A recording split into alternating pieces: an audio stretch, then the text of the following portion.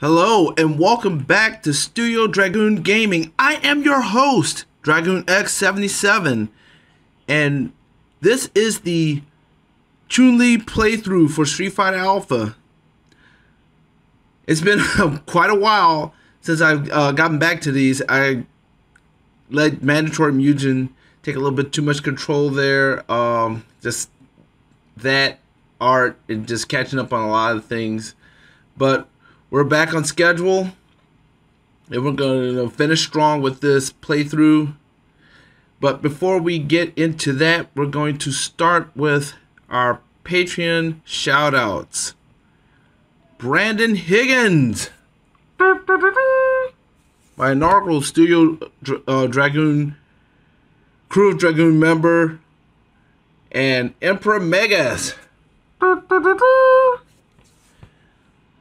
You guys are awesome. Thank you very much for both your contributions to this channel, my art, and just everything that is Studio Dragoon. And if you want to be cool, like Brandon Higgins and Emperor Megas, go to patreon.com/Studio Dragoon for art, shoutouts like these guys just got, special Discord access, and so much more. So let's get into this playthrough. Like I said, this is Chun Li, and I would have to say she had like one of the bigger stories in this game. She's walking in, trying to find who killed her father. So, and our first match starts off with Soda.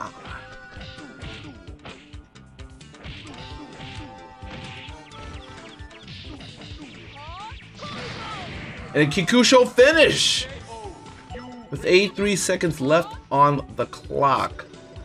Chun Li wastes no time. I have to say, of all the female fighting game characters, I would have to say that, I mean, starting off, she was one of the very first, if not the first. She has this awesome storyline, awesome moveset, lots of pushback on that Kikusho. And that's Sodom. Out of the way. Chun Li really did not waste. I didn't waste time on this one, did I? Next up is Birdie, who I'll be doing my next episode on. Fun fact, this stage was inspired by a Bruce Lee movie. I have to see if I can remember the name. I'll probably have to put that somewhere in the video at some point. But I know the scene was actually a pretty epic one because it was him and Chuck Norris. Was it Fist of Fury? I'm not sure. I'll have to look it up. Senretsu Kyaku finish!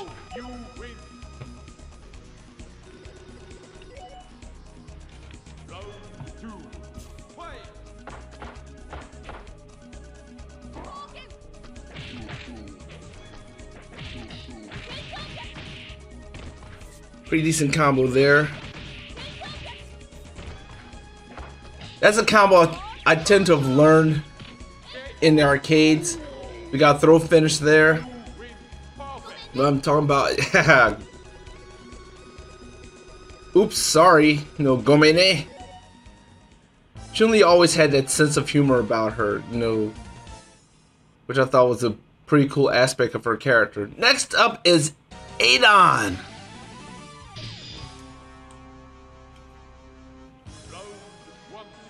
We got a surprise here in this video.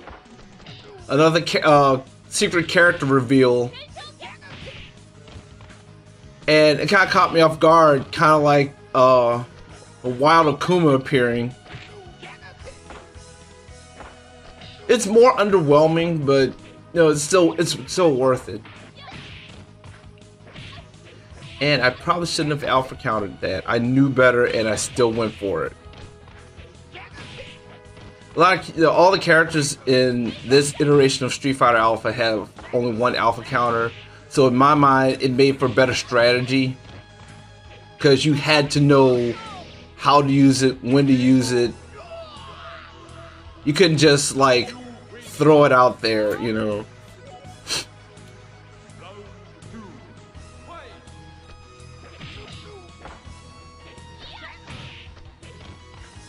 Top down on that Jaguar knee.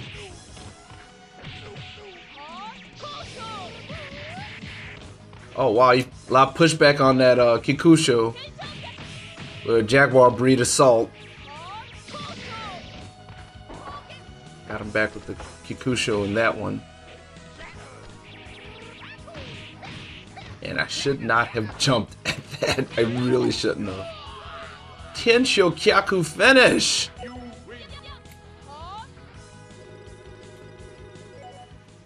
I'm also going to admit that this playthrough was by far the hardest one because of Chun Li's boss. And next up is Super Charlie!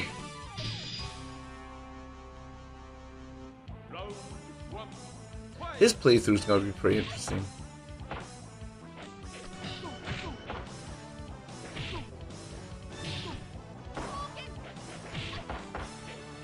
To be honest, I like the way his story came out in Street Fighter Alpha 2 more than this one.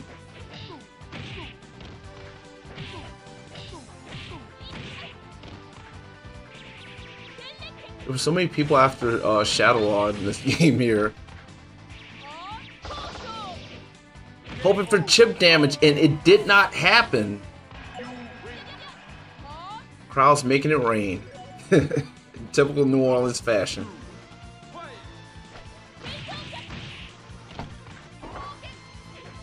I find that Tensho Kyaku, even though it wasn't quick catching like Sharuken, it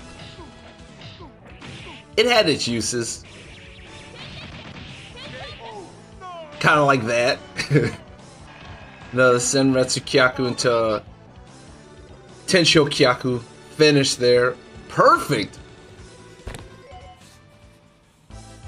I didn't realize how easy it was to get a perfect in this game, but I guess, you know, playing it so many times. Next up, it's Ryu.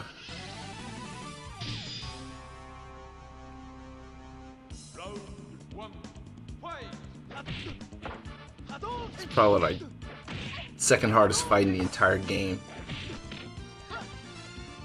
Nice tech. I tend to pay attention where Ryu's throwing me in comparison to other fights that I'll have in this game. I don't know why that is. I seem to just have this natural reflex for knowing that Ryu at some point is going to just start throwing me like talking about it. I think that's also due to Ryu having the same, or in my mind, similar AI to Akuma.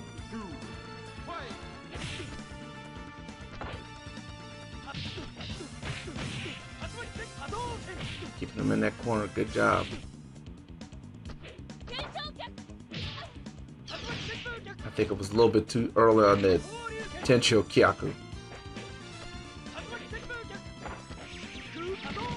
Ouch! Level 3 Shinku Hadoken.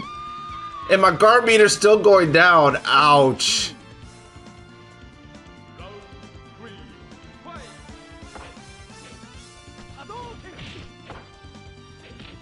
Can never think that Ryu's not in the fight.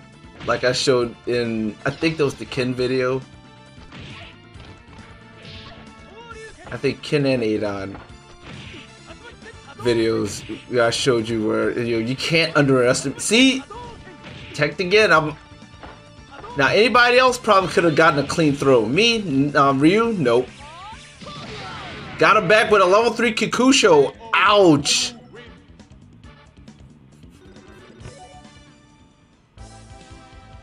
Now that's how you end a match. That's how you end it. Next up is Ken. Or is it?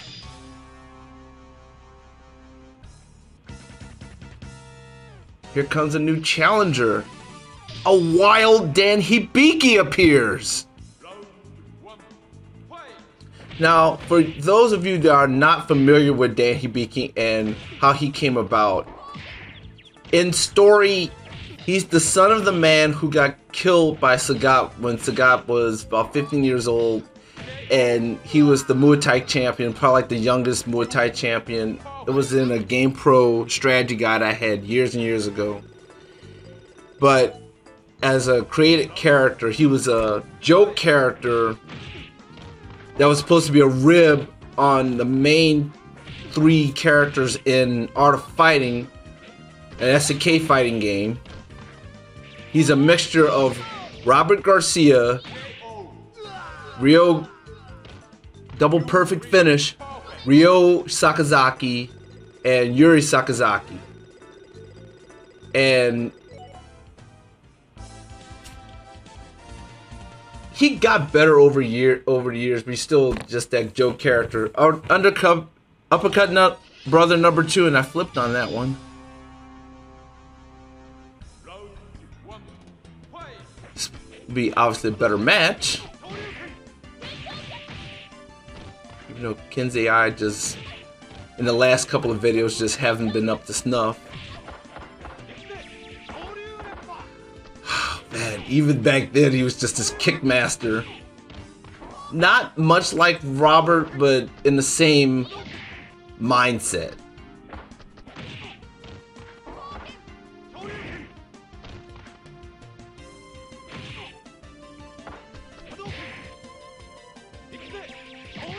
Oh, and I leaned into that Sharyurepa.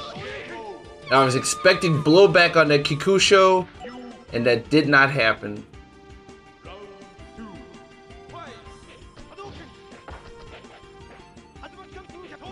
I happen to like Ken's theme in this particular version of Alpha. I don't know, the one for 2, it was okay. Where this one had more ambiance of just how laid back and easygoing Ken was.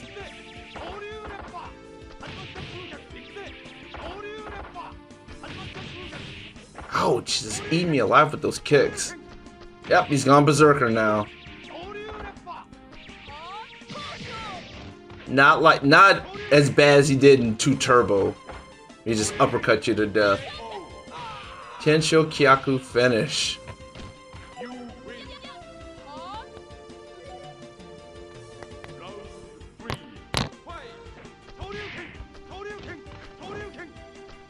Rated Shoryuken.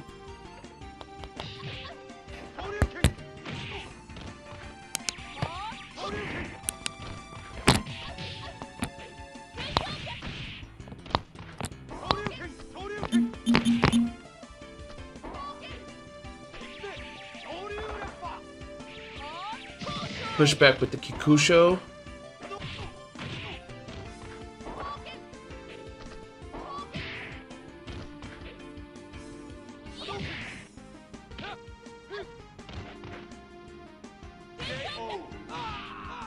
Tensho Kyaku finish.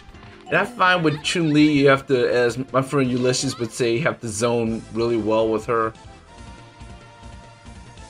You can't just rush. And next up is Sagat.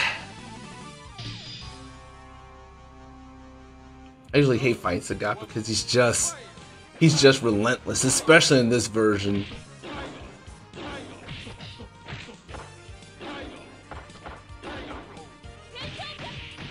And Shokyaku, you gotta be very reactionary with Sagat if you want that opening, because he's not gonna give it to you. I'm telling you right now.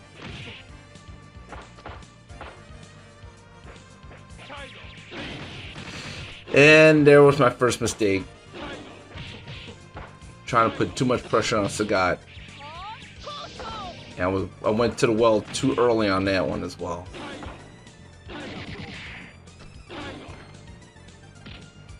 Oh man, there he is. He grabbed my head. Ouch. Yes, and you can Zenretsu Kyaku through fireballs, especially with Sagat, because of just how tall he is. So, old trick if you're looking to get into Street Fighter Alpha.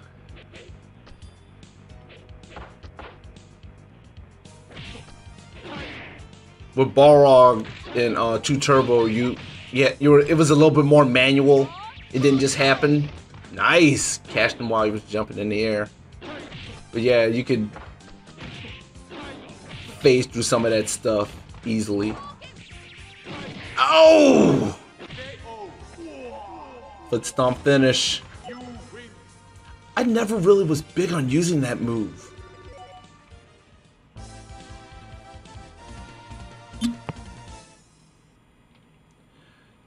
And it's Bison time, folks. Voiceover time as well.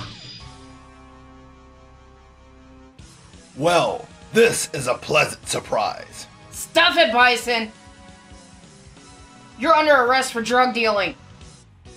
You and Shadow are finished! I have no time to waste on you. And I want y'all to notice here in this fight with Bison, it's nothing about this is easy. He's easily the hardest boss in this game. If y'all only knew how many continues I burnt on this guy.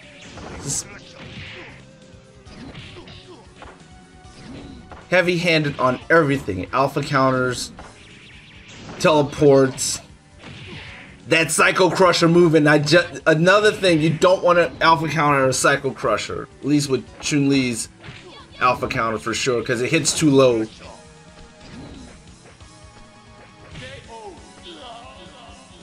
It's a waste of super meter, and I look like I took that round. You cannot slack up on this guy.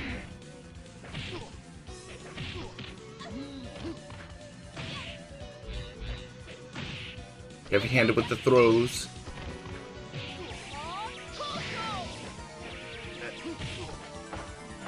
I pressured him and he's still. Oh god. Oh, I dizzied him. Kikusho finish. Let's get to those voiceovers.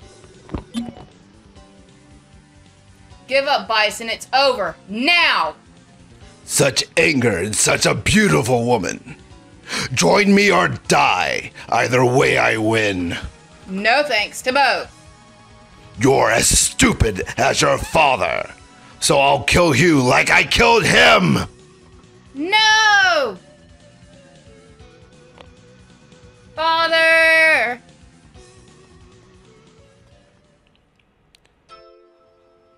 Chun Li, are you alright?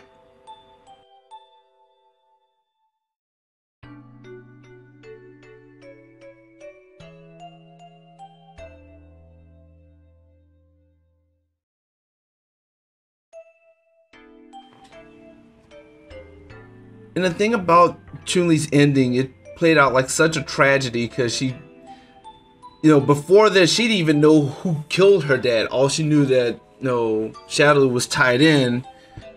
And then she comes to find out, oh, well, Bison either did it or had something to do with it.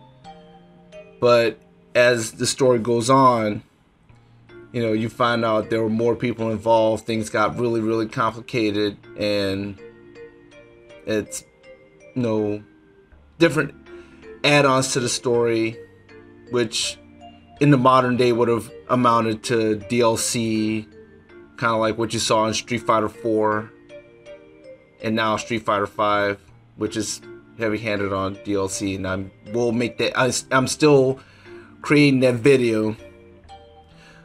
So you guys, thanks for showing up for this video. If you're new to the channel, like, upvote, share, and subscribe. And, if you love the video, if you love what we're doing here at Studio Dragoon, patreon.com/Studio Dragoon, like I said at the top of the video. Art, special Discord access, shoutouts, and so much more.